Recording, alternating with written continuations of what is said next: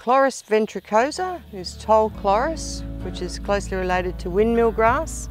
And you'll see it's got a weeping sort of a head associated, but it's that the arrangement of the inflorescence is digitate, as with the windmill grass.